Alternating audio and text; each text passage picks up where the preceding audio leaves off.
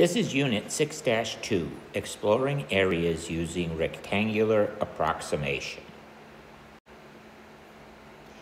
Now, as you recall from our last lesson, we were talking about graphs where the vertical axis is velocity or speed and the horizontal axis is time. And we were referring to this as a velocity curve, and we were asking ourselves, how would you calculate the area under the curve in order to find the distance traveled, okay? So in our previous lesson, we had a pretty much of a straight horizontal lines, and we were able to get rectangles and get the actual area under the curve. But in this case, we have a curved line, all right? And we're looking to find the distance traveled between, say, 2 o'clock and 4 o'clock. So how are we going to go about doing that? Well, initially we might look at creating rectangles. Now, this between 2 o'clock and 4 o'clock, say we created 2 rectangles. Well, you know, we could get somewhat of an approximation.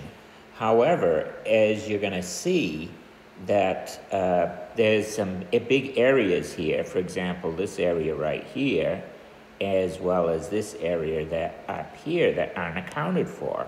So therefore, we're going to take and have a value that really isn't that close to being what it should be. So now let's increase the number of rectangles that we've got. Now here, in this case, we probably would have a better approximation. Our areas that we're not counting would be smaller. There'd be this area here, this area here, here, and here. It still wouldn't be that close, but it'd be closer, a better approximation the more the number of rectangles we used. So let's go ahead and actually calculate the area of these 4 rectangles. Our graph here is f of x is equal to 2x squared plus 5. That's the equation of this blue line graph here, all right? And we've got 4 rectangles, all right? The area of each rectangle is going to be the length times the width. Each of these rectangles happens to be 1/2 unit wide, okay? So you can see here, this is just 1/2 unit wide. Each of these rectangles is going to be. The height, okay, is this right here, all right? And we can get that by plugging in the value 2 into our equation, and that will give me the y value. For example, the first rectangle would be 1/2 times f of 2.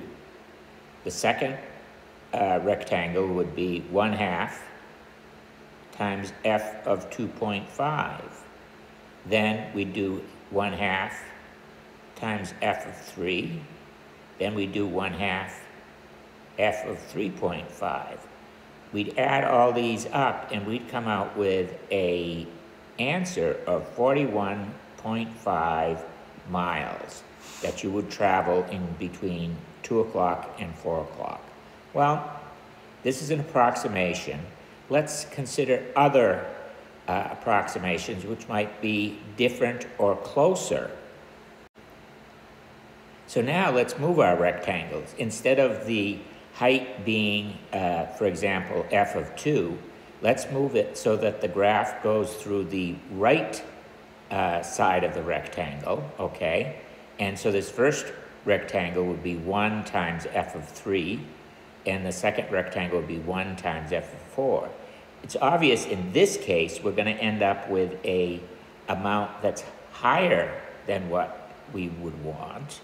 But let's see how close that is in terms of comparing it to what we got before. So again, we're going to increase the number of rectangles. So now we have 4 rectangles. Each of them is going to be 1/2 wide. Now the heights, though, are different. It's no longer the left side of the rectangle that coincides with the curve, I'm sorry. But it's now the right side of the rectangle that coincides with the curve. So let's see what we get if we were to take and calculate the areas here. Now the width of the rectangle is the same as it was before. Each of these rectangles is 1/2 unit wide, all right? But now the height is no longer going to be, for this first rectangle, f of 2. It's going to be f of 2.5, all right? So we got 1/2 times f of 2.5. Then we got 1/2 times f of 3. Then we got 1/2 times f of 3.5. And lastly, 1/2 times f of 4. Now, obviously, we're going to get a higher value than we got before, because now the rectangles are going to be greater than what the area under the curve is. So now we come out with a value of 53.5 miles. Now, is there any way we could take and get something halfway between these two calculations of where we place our rectangles? So let's take a look at that. So now we'll place our rectangles so that the graph hits the rectangle at the midpoint of the height, okay? So it no longer is the left vertex or the right vertex, it's halfway between. It's right in the middle of the rectangle. Now, it would seem like this would be a better approximation because we have two little pieces here that are greater than the curve, but we have two little pieces which are less than the curve. So maybe they would balance out and we'd end up with a better approximation. Well, obviously, I think 2 rectangles is not sufficient, so let's increase to 4 rectangles. So now we have our 4 rectangles. The curve is hitting each rectangle at the midpoint rather than at the left or right side. It's going to be right in the middle. So now let's calculate and see what we get for our sum now. Now, our width is still 1/2, so each rectangle is still 1/2 wide, all right? But now, we're right in the middle, between 2 and 2.5. We're right in the middle to determine our height.